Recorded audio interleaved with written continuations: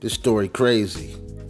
This is from the New York Post. It says Chicago mom shot dead in same spot teen son was killed just days earlier.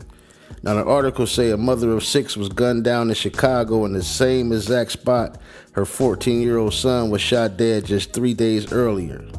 Delisa Tucker, 31, was fatally shot in the chest Wednesday morning while visiting a memorial set up for her son Kevin Tinker near their home in the city's Roseland neighborhood.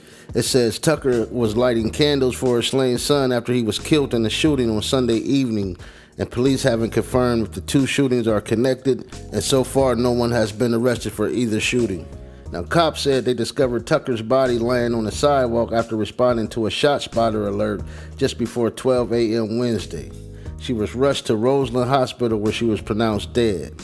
Authorities said they haven't found anyone along the street who witnessed that shooting, and her son was pronounced dead at the scene 3 days prior after he was struck multiple times by gunfire.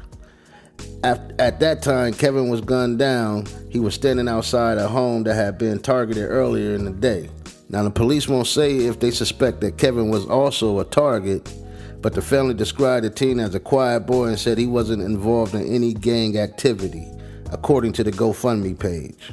Police tonight releasing surveillance video of 2 suspects in connection to his death captured leaving a convenience store and getting into an SUV. Even when these people are found, and hopefully they'll be found quick, there's 2 more people who technically lives are ruined or lost. And as his mother mourned his loss. When he was shot and killed, then she was more than discouraged. Tucker found herself in the line of fire days later on the exact street her son was killed. The 31-year-old, police say, was shot once in the chest Wednesday morning just as she was walking to a memorial for her son to light a candle.